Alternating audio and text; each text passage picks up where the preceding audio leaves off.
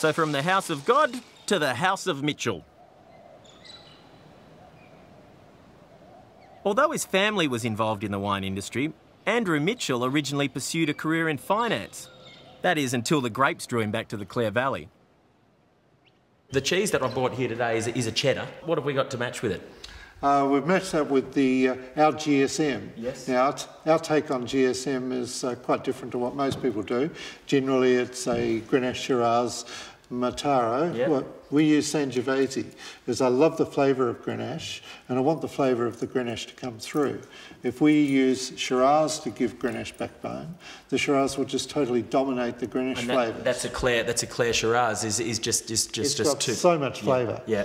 Whereas Sangiovese's got the backbone, it's got the dry, savoury tannins, but it doesn't overpower the Grenache. Oh, good. And what percentage of it is the Sangiovese? It's only 15%, but that's quite enough to give the wine backbone. So the tannin's probably what's going to really, help me out as far as the bitiness of the cheddar's concerned. I think it's almost like going to just sort of slowly usher it down my throat.